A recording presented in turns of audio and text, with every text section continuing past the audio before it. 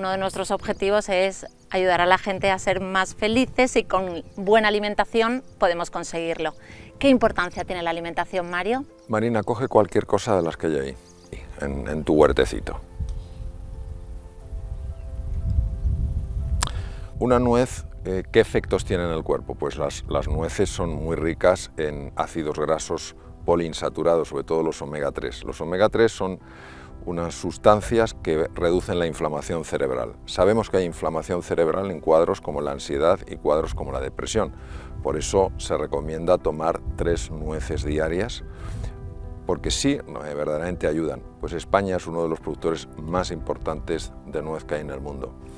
Entonces, ¿qué es lo que pasa con la nutrición? Que nos hemos acostumbrado a dar valor solo a 2 dimensiones. La dimensión del gusto, lo que nos resulta agradable al paladar, y luego la dimensión de comer para sobrevivir. No nos damos cuenta que la nutrición regula procesos a nivel del cerebro, que la nutrición regula procesos a nivel del tubo digestivo.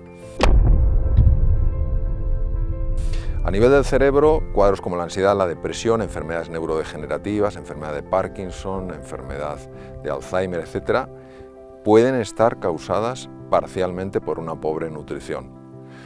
Enfermedades cardíacas, enfermedades del tubo digestivo pueden ser causadas también en gran parte por temas de nutrición.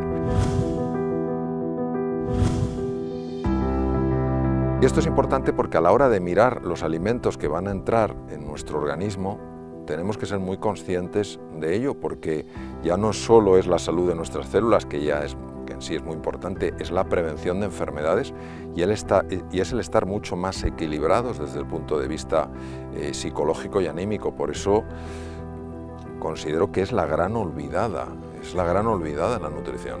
Soy Mario Alonso Puig y esto es Mentes Expertas.